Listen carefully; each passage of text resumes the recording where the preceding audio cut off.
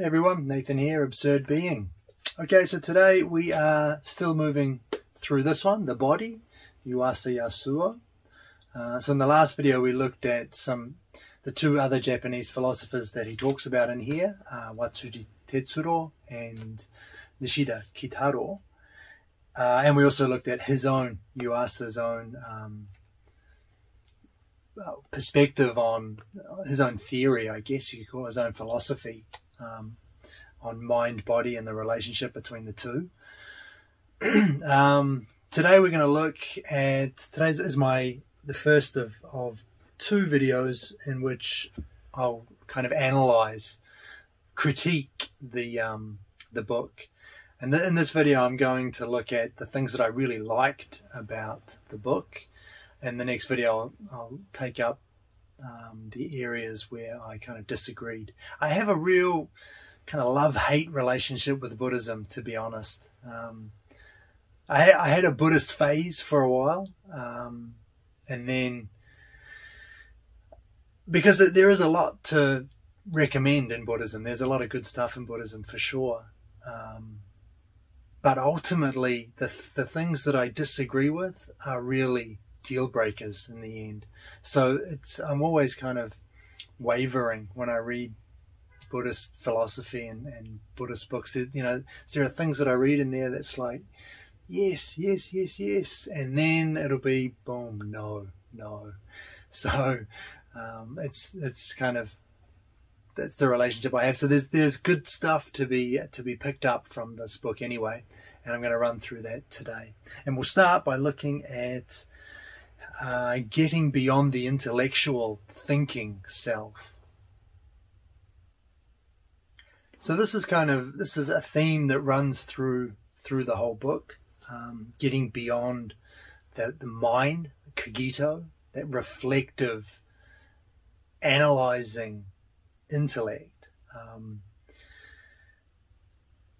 which is very valid, right? It's very useful. It's very, this is at the core of phenomenology and existentialism. We don't live from that cogito, from Descartes' cogito. We live kind of prior to that.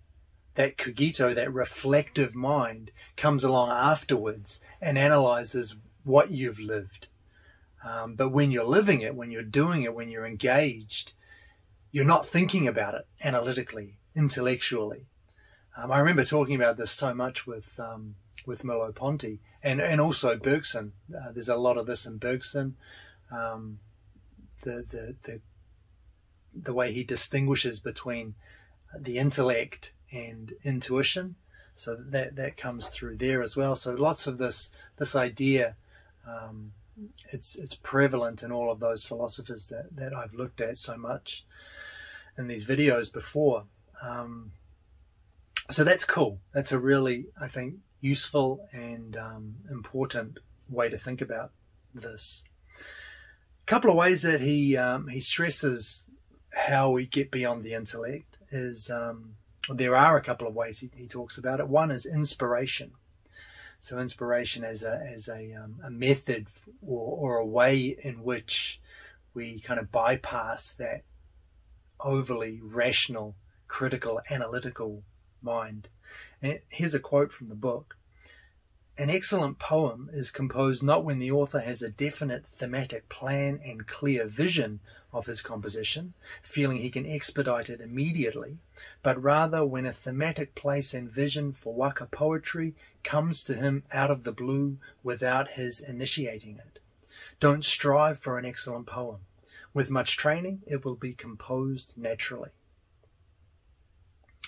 So that's cool, right? Inspiration, in a way, if you try too hard, you're an obstacle to yourself. You're an obstacle to in a way tapping into this process. But you can kind of go off the rails with this and start imagining that you're literally tapping into or sensing or picking up the creative energy of the universe, or you can go off the rails as far as you like with this idea, but we don't have to. We don't have to go there, I don't think. And I think it's better not to. Obviously, that's my take on it anyway. But inspiration, it strikes without this, without the mind. So we don't want to overanalyze. But it's not something which comes to us from some mystical source that we're unaware of. And that's what he says, right? It's hidden. It's there in the quote. With much training, it will be composed naturally. So inspiration doesn't just come from nowhere. You can't just meditate for 20 years in a cave and come out and write the perfect poem, right? You have to be trained. It's something that comes to you only after you've put in the groundwork. So it's not, you're not like, again, I think it's a mistake to think of this as tapping into something out there. You are, and it's not tapping into anything anywhere, even inside either. What you're doing is, what inspiration is, it's the fruition of the groundwork that you've laid in yourself, the training that you've put into an art. And so I think that kind of dismisses this notion of inspiration kind of coming to us from a source unknown. It's something that we have to cultivate. We don't cultivate into inspiration directly, but we cultivate the skills through the training. And then once we've achieved a certain level of competence, of ability, then we're open to inspiration. We have the kind of the cognitive, the physical, if it's a physical art, tools necessary. We've laid the groundwork for inspiration to strike. So that's really cool anyway, getting beyond the intellectual self through inspiration. Another way that he talks about this is just experience itself, the importance of experience. Here's the quote: "No matter how much one is exposed to sacred teachings and books, attainment is not his unless he knows for himself what is cold to be cold, what is hot to be hot." So that's cool. Again, it's more than just academic. It's more than just reading a lot and taking in information. You have to actually live it. You have to experience it. You have to feel it. And again, this is all through all of existentialism. All existentialists talk about this. It's all through phenomenology. What have I got here? Let me just read this. So Bergson, the self, he talks about the self as being almost literally made up of the ideas and the beliefs that you have. So those ideas, he says, that you've taken on, that you've appropriated, that you have fully assimilated, those become a part of you, a part of the core of who you are. And so when other ideas come along, you're not so much analyzing those ideas, looking to see if they make sense or they're logical. Rather, you're looking to see if they match with who you are as this kind of composition of all of those ideas that you've taken on before, all of those beliefs that you've picked up and assimilated. So so that's cool too. I mean, it's there in Bergson. It's there through all of existentialists. Kierkegaard wrote in pseudonyms. A lot of his philosophy was written under pseudonyms, and the reason was to engage the reader, to get the reader to engage with him, not as Kierkegaard the philosopher or Kierkegaard the Christian, but as this other author, this other person who may not share Kierkegaard's views, but it lets you kind of immerse yourself in this other person's perspective. Sartre wrote novels. Nausea was a good example of this. Again, letting us experience something. He wrote lots of plays as well, so very a more engaged approach, trying to draw the reader in, draw the audience into feeling something, experiencing something along with experiencing the ideas, the philosophy that he has, not just kind of reading it and abstractly trying to understand it through concepts. Heidegger, again, poetry was important for him. Same reason. It's all about experience. So yeah, so you have to, it's not enough to just read stuff, to take in information. You have to experience it. You have to live it. You have to assimilate it. I like that word here. So that's cool. And the other way that he talks about, Yuasa talks about getting beyond the cogito, the thinking mind, is through habit. And I quite liked this. I haven't read this exact kind of phrasing before, the way he put it, but it was a nice way to think about it. Initially, when you do something, when you try and perform an action, try and do something you haven't done before, the body is resistant. It's cumbersome. It's like an obstacle. You know, if it's maybe trying to play an instrument, or actually that's a good example, maybe trying to get your hands or your fingers coordinated to do whatever, play whatever instrument it is properly.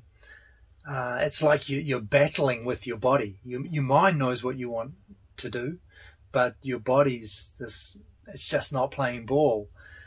And that's because the subject is this cogito. It's this reflecting mind trying to impose its will on the body, trying to control the body, direct the body like it's an instrument, like it's a thing that that you're controlling. And that's the way it has to be at first. But eventually you overcome that, and the body kind of becomes, or you instill in the body the habits that let the body perform that task smoothly. Here's the quote: "To harmonize the mind and body through training is to eliminate this ambiguity in practice. It amounts to subjectivizing the body, making it the lived subject. This is a practical, not a conceptual understanding." So yeah, there you go. Just getting your body, training your body to perform this task, to do this, as opposed to the mind kind of imposing its will on the body, which is a very it's a separate way of looking at it. Dichotomous is what I'm looking for. It's kind of sets up a dichotomy between the mind and the body. When you can kind of fuse those together, then you have this you get the results that you're looking for, the body and the mind working as one harmonious whole.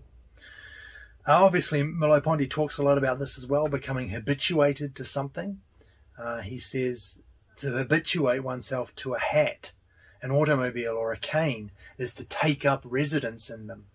So that's going beyond the body even, but to things that we use, things that we appropriate external to us. We're not in them in the same way that we're in the body, but they become for us like extensions of our bodies, not tools that we're using. The person with the cane doesn't they don't treat the cane like an instrument, like something that they're directing. It becomes as natural to them as moving their hands. It just becomes an extension of their arm. And also knowing how to type, that's not the same as knowing the location of each letter on the keyboard. So that same idea again, when you're typing, you're not thinking about where you're putting your fingers, where the letters are. You've through that training, through prior effort, you know where they are. Your body knows where they are. You don't have to direct your body to the appropriate keys. So that's nice, right? habit, overcoming this dichotomy between the body and the mind, letting the two work together. Nice. The next part I want to look at, the next positive thing I took away from the book, is the focus on the body. We'll look at that now. So what was really good about Yuasa here, and it's in the title, the body, but he puts more emphasis on the body, and that is something that has been neglected traditionally in the West, I think. So including the body in our account of reality, in our account of the lived human experience. This, again, it's prevalent in all of the philosophers that we've looked at before. Merleau-Ponty, who sees the body or who sees the view from the body as kind of a privileged perception. Bergson as well, it's important in him. He sees the body as a privileged image. That's the term that he uses. He's talking about everything as an image, including the body, but the body is different from other images in that it's privileged. It's a center of action for Bergson, which is exactly what Yuasa is talking about here. The other thing that was good here, and I liked in Yuasa, is he talks about the interconnectedness of all things. And this, I think, he doesn't use this expression, but it seems to me like this is the Buddhist notion of dependent arising, which is basically that idea that everything is connected, everything is inextricably bound up with every other thing. So nothing is kind of an island. There are no islands of things. Instead, everything is kind of bound up in this whole. And in Nishida's place of nothingness, we talked about that in the last video, the body doesn't exist as an individual object, kind of an isolated, separate thing. The distinction there between one's body and others' bodies disappears. So we're seeing this kind of a holistic picture emerge here. That will become very supernatural, metaphysical, in a way I think that I can't, that I'm not so comfortable with. But as a metaphysical picture of reality, I think it's spot on, and it's exactly what Bergson talks about as well. He talks about the universe as a whole enduring, whereas the individual inanimate objects in it that we carve out from that whole, they don't endure because they're parts. They're parts that have kind of been cleaved off from the whole. But when we take into account the whole itself, then we get what he calls an individual. So what's something that endures. And that's kind of the same idea here. There's seeing everything, seeing the world and all of the objects in it as continuous. In some sense, the distinctions we make between objects and between ourselves, my body and other people's other bodies, are artificial.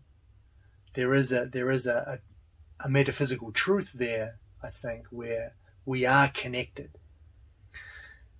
Like I say, we have to be careful with that because it's very easy to go off the rails into that and start thinking, well, then maybe we're telepathy or telekinesis or something.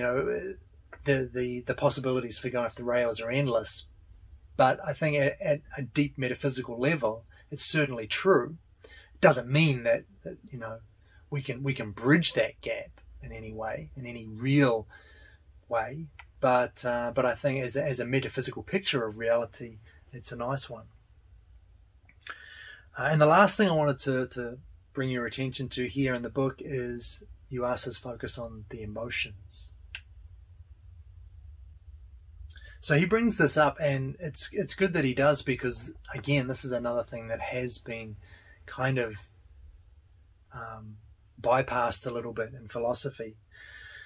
But he asked, what is the role of emotion in human lives? And he talks about Sartre, actually, who did discuss emotion. But for Sartre, principally emotion was a magical response that we have to a situation which is too much for us to handle, which we can't deal with. Then emotion takes over, and that reaction, that emotional reaction, is kind of what happens when we give up dealing with the world. The world is too much for us to deal with, to cope with, so we let this irrational emotion carry us away. But this is kind of, and that's not necessarily wrong, but it's a focus on emotions as a negative thing, and as kind of a almost a disorder, where emotions no longer, not dealing with emotions as we normally see them, but kind of dealing with an extreme case of emotion where the normal way of interacting and engaging with the world is broken down. And Yuasa feels that there is a more positive role for emotions in philosophy, and I think he's right. And he suggests that emotions make us aware of our desires, and in doing so, they provide a direction for behavior. I really like that. That sounds like a really nice picture of what's going on when we're having emotions, when we're experiencing emotions.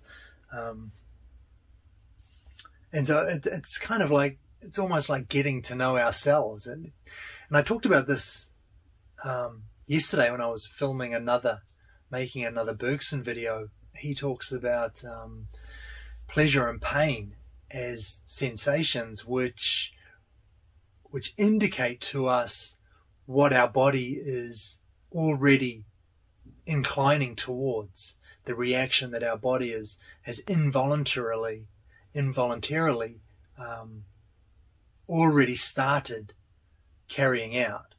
So we receive a stimulus, and our body automatically starts acting, but emotion or sensation, pleasure and pain, that is kind of an indication for us, bringing to awareness, a level of awareness, if you like, or consciousness even, where what our body is doing, where our body is inclined to go. And from there, we can decide to go with it, or we can decide to change tack and do something different. But the point is that initial emotion, that feeling, that sensation, is an indicator to us. It indicates what our body automatically wants to do. So again, privileging the body. The body is something special, something that's it's not leading, but it's central in our reactions and in our responses and in our decisions for how we're going to respond, that in a way that I think hasn't been recognized enough in philosophy, which is why I like phenomenology so much, because it really gets into that kind of thing. It includes the body in its worldview in the same way that Yuasa does here. So that was cool. So that's emotions. And that's it. Those are the things that I really wanted to draw your attention to, things that I thought were particularly useful from the book. But let's have a quick look at a summary anyway. We'll run through them. So first we talked about going beyond the intellect, moving beyond that rational, analytical mind. We looked at inspiration as a way of getting around, bypassing that overly analytical mind. We also looked at experience, so it's not enough to just read and take in information. You also have to live it. You have to experience it in order to really know it. Good words there: assimilate or appropriate the ideas that you have learned about. And the last topic we looked at in this section was habit. So habit is a way which lets it shifts the focus from the mind controlling the body to the body, or to the mind inhabiting the body in a way, to the body kind of controlling or handling itself without the direction of the mind. And again, that's the only way to do some things well. You see this in sports. Things happen in sports just too fast for the mind to deal with. It's not enough time for the mind to take in the situation, decide on what it wants to do, and then send the instruction to the body. The body has to react itself, and that comes about through training, through instilling the skills that are required in the body directly. Then we looked at the body itself, and the positive thing here was that there's more emphasis placed on the body. So Yuasa takes some more, focuses more on the body, includes the body in his philosophical picture. And I also like the notion here of things being interconnected, how my body and other bodies fundamentally at a metaphysical level, there is no distinction. There's continuity rather than discrete pockets of bodies. So that was nice to see. And finally, we looked at emotions. And the role of emotions, Yuasa says, is to make us aware of our desires. So that was a nice way of thinking about this. They inform us of desires that arise, again, in the body. So the body is central here. And that they then act as a direction for our behavior. We can then decide what we want to do from there. Cool. So those are the things I took away from the book, the things that I thought were really, really useful. All of this centers around the body too, right? So all of this is talking about, it's in the title, I guess, but bringing the mind and the body together, so that there's no, instead of this dualistic framework where you've got a separate mind here and a body here, and the mind kind of controlling or operating the body like it's an instrument. We're trying to kind of bridge that gap. And that's a gap, again, that I think we've seen in all of the other philosophers. In phenomenology. Phenomenology is really big on this idea of the human subject being embodied. So that's a crucial term. It's been overlooked, however, in most of philosophy, but that's one of the reasons why I really like phenomenology. And it's good, it's great to see it in Buddhism as well. So that's cool. Next video, we'll look at some of the things I thought were not so useful from the book. But that's next time. Thanks for listening, and I'll catch you then.